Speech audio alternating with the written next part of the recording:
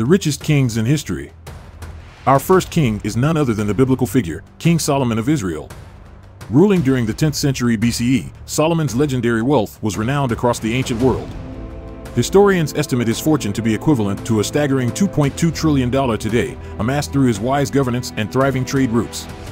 Next, we delve into the riches of Mansa Musa, the 14th century ruler of the Mali Empire in West Africa.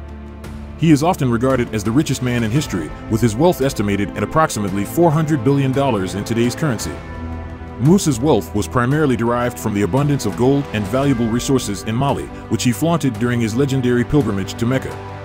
Our final king takes us to ancient China and the reign of Emperor Shenzong of the Song dynasty. Ruling in the 11th century CE, Shenzong's empire was marked by economic prosperity and a flourishing bureaucracy. His wealth, valued at around $30 billion today, was attributed to the prosperous trade and agriculture of the Song dynasty.